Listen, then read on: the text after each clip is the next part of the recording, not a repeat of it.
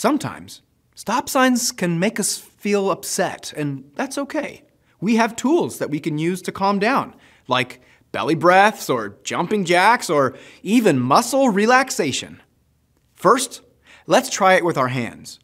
Imagine you're squeezing a squishy ball in your hands and squeeze as hard as you can. Ready? Squeeze like this. 1, 2, 3. And now let it go and feel your hands go all floppy.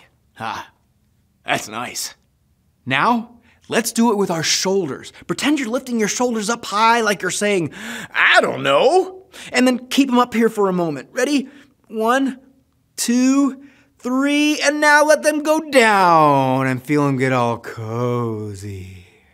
When you give your muscles a little hug and then let go, it's like telling your body, chill out, bruh. When your body is relaxed, we can feel more in charge.